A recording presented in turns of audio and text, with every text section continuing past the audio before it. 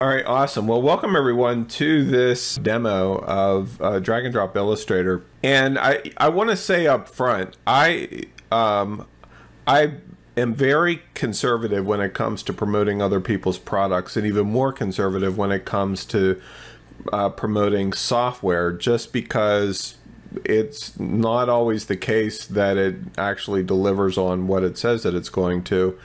And so I'm very passionate about illustration, especially creating illustrations for children's books. And so whenever James mentioned that he was working on this software, I was like, okay, you know, whatever. And so he sent me a copy of it and I installed it. And within a matter of minutes, I thought, holy cow. I mean, even in its early version, I've only been messing around with it for a week or so.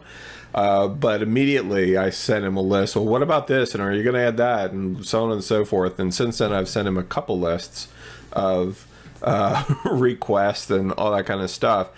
And so marketing hype aside and BS aside, which I wouldn't give you anyway, this software is the real deal. It's really pretty amazing. And I told James early on, I said, I'm using this software really hard and it's my goal to break it. And that's the truth. I set out to really break this software. And the good news is that I haven't yet, but he basically said, bring it on. My programmer loves that kind of stuff. And so I did my level best. And if I wanted it to do something that it wouldn't do, I tried to figure out a way to make it do it anyway. And so some of what you're going to see today is the results of my experimenting. And I've made some pretty cool discoveries. That's what we're going to be covering. And specifically, I'm going to talk about creating illustrations the old-fashioned way, which of course a lot of people still do that, and the power of drag and drop. And most of our time together today is actually going to be spent demoing the software, but there's a couple things that I want to say before we dig into that. And of course we're going to talk about the software and give some demos and special illustration content and a lot more. So one of the things that I've encountered is that illustrating books is a huge challenge. Actually, really, if you get right down to it, creating any kind of graphic can be a huge challenge for a lot of folks, because you may not feel like you're very design savvy, or you don't know anything about actually creating illustrations. And the truth is that unless you're an artist creating illustrations and designs, it can be challenging. Not only challenging, but also extremely expensive. And what I found is that it's actually probably the #1 deal breaker that stops people dead in their tracks, is being able to create any kind of quality graphics, whether it's header graphics or memes or whatever. I mean, sure, there's software now, mobile apps that make creating memes a lot easier, and that's cool.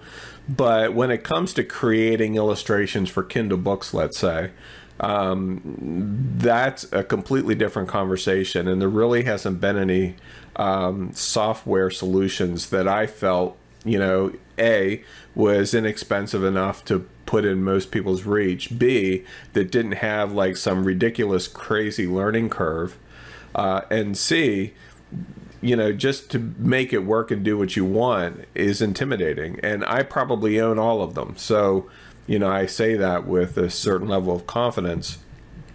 And so you know as well as I do that if you want to create children's books or any other kind of graphic, you really have to have quality. You know, you want great illustrations. I mean, think about it. You have this amazing story that you want to get out to the masses and touch a generation or whatever, and then you throw up these wacky looking stupid illustrations. And so, as most of you know, many of you know, I've actually devoted a lot of time to solving the illustration problem, and I've had some success. And if you've been a part of Expert or Easy Book Illustrations, which I've been teaching over the course of the last year and a half, you've been the beneficiary of a lot of that success. However, This whole concept of drag and drop really changes the game a lot in my mind. And the reason why is because when it comes down to traditional illustration methods and even some digital illustration methods, if you change your mind about an illustration, it means starting over. So let's say you have this kid's book and you want a house in it and you want a swing and a tree and some mountains in the background and whatever. And the illustrator does it and it's okay, but it just doesn't quite capture what you had in mind. And as a matter of fact, the more you look at it, the more you realize that you want the house on the left and not the right. And maybe a different kind of tree because they put in a pine tree and you really were envisioning an apple tree and all of that. So try going to the illustrator and make all those suggested changes. Two things are going to happen. One, they're going to get upset with you. Two, you're about to spend a lot more money. Okay, and that's a fact. All right, because it's really difficult to make changes once that illustration process has started. Even if that illustration is being done in Illustrator or Photoshop, in many cases, making those changes can be challenging. And it gets, like I said, crazy expensive, and it tends to upset the artist. Now, what if there was a way to easily and quickly change your illustrations by adding, moving, or deleting any assets?